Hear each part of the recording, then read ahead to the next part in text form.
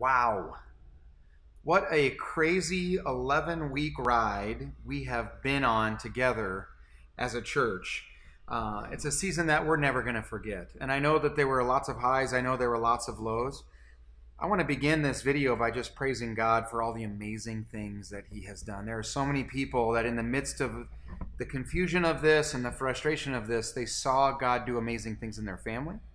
They saw God do amazing things in their own discipleship. And so praise God for what He has done. And praise God because starting this Sunday, we get to transition back. We get to start making that move to regather together again as a congregation in our building.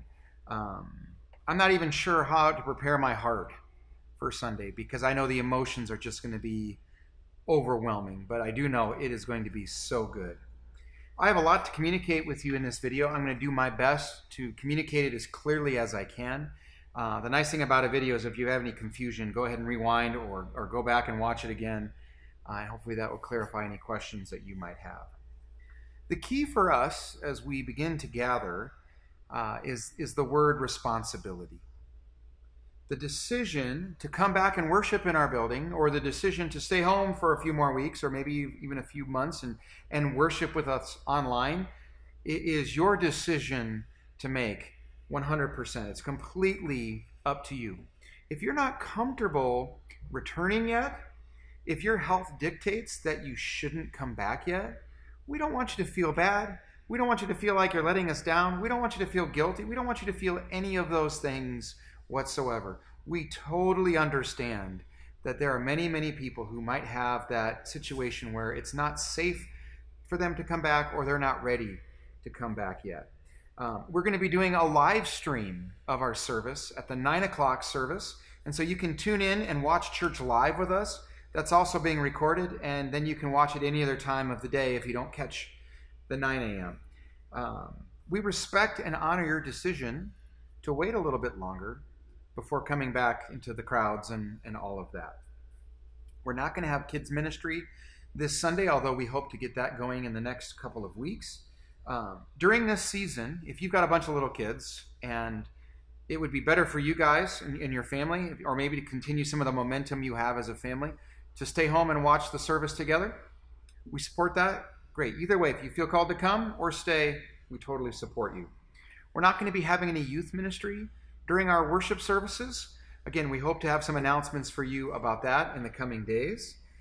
We are going to have the nursery open for ages 0 to 3. So we will have the nursery at all 3 services. For those of you who are ready, for those of you who feel like it's safe and the time is right for you to regather here, we want to welcome you back. And as I said, we leave the responsibility for that choice completely up to you. I do want to read our disclaimer to you here. An inherent risk of exposure to COVID-19 exists in any public place where people are present. COVID-19 is a contagious disease that can lead to severe illness and death. By attending services today, you voluntarily assume all risks related to exposure to COVID-19. Also, if you're sick, if you're showing any symptoms at all, if you've been tested for COVID and you haven't gotten the results back yet, or if you feel like you may have potentially been exposed to COVID-19, we would ask you to refrain from coming back right away, waiting until you get that clean bill of health or you feel like you're out of the woods before you come back. You know, one of the most important commands we have in our faith is to love our neighbors. And so if you're experiencing any symptoms or anything that I just described, love us well by being patient and waiting a few more weeks before you make your return. We're going to be opening our doors on Sunday, but it's not going to be a completely normal experience. We're trying to transition to normal right now. That's the season that you're going to find us in as you come back, as we are a church that's trying to transition back to normal. We are offering all 3 of our services at 9, 10:30, and 4:05 in the afternoon. We have plenty of masks if any of you don't have one. We don't require masks, but we honor and respect those who need to be wearing them or choose to be wearing them. We're going to politely ask you not to handshake, not to hug. I know many of you have no worries about that whatsoever. And yet there's also a good chunk of our population who have very big worries about that. And so in order to just avoid crossing anyone's boundaries, in order for us to love our neighbors well, we're just going to ask that we try to minimize the handshakes and the hugs. And I think something we have to be on the lookout for is if there's a brother or a sister here with a mask on, let that just be a symbol to give them as much space as they would need. So that if they're wearing a mask, they're saying, hey, I would appreciate a little bit of space here.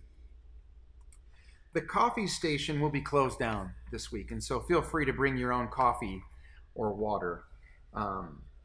Seating at the services is not going to be normal. The front of every section in our worship center is going to have some normal seating in it, because we know that there are some large families here who have no trouble sitting close together. We also know there's been some quarantine groups. We could even call them a quarantine family, where people have been watching the services together. They've been doing life together. They have no fear in being in close proximity with one another. We want to reserve those sections for people who are safe to gather in that way. As we work our way back through the sanctuary, the rows will then have distancing. And so that's where everybody else can go if you're not sitting with a group or things like that. We ask that families and large quarantine groups come a little bit early so that we can make sure we get you guys situated and where you need to be for that. As I said, the back portion of our worship center will be spaced out, and that's how we're going to create the social distancing that we need to have. The 4:05 service typically has extra room. And so if you're concerned at all about trying to maintain a high level of distance, that service will naturally be the best service for you. So keep that in mind. If you want to make sure you've got plenty of space, the 4:05 is the place to be for that. Some of you need a high level of safeguarding, and you'd still like to come. And we care about that. So we are going to use the children's room, the big children's room at the far end of our building, to be a place for people who need to have social distance and who need to be in an environment where everybody is wearing a mask. There is a private door right there for you to come in and out that won't be part of the main lobby or anything like that. Everyone in that room, in the children's room, will be required to wear a mask. And so if that's what you need to be safe and you still want to come and gather, that's how we want to provide that. We're going to put the service up on the screen for you. And that'll be at both the 9 and the 10:30 service. We don't really feel like it'll be necessary at the 4:05 because of the space that we have for that. In order for us to do this transition well, we're going to need your help. For the first 2 weeks, at a minimum, the first 2 weeks, we're going to be using an online reservation system.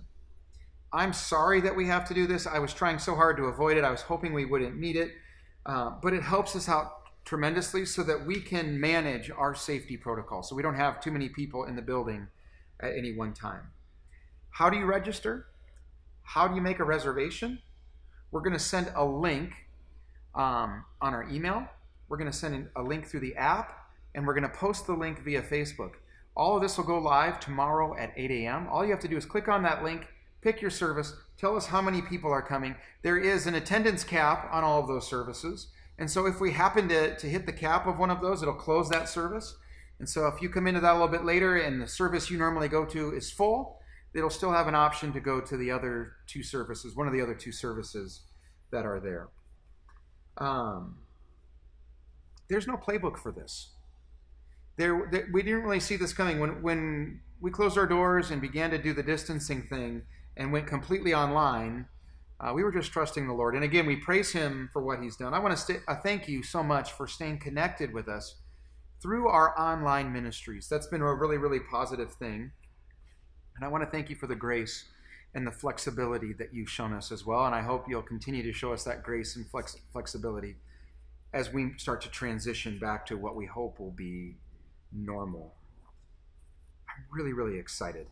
Be sure tomorrow at 8 a.m. when those reservation systems go live that you reserve your spot at the service. If you don't know for sure if you're coming, leave it open so that we don't reserve seats that aren't going to be used. I also ask that you'd pray for our church during this transition. We need the help of the Lord big time. We need the Holy Spirit's protection and guidance, and we want Him to bless our gathering. We want Him to be a part of the party that's going to be going on here on Sunday. Of course, please keep praying for all the turmoil that's going on in our world. And if you're discouraged or even depressed tonight, just take heart and know that God is on the move, God is working, and He is a God of redemption.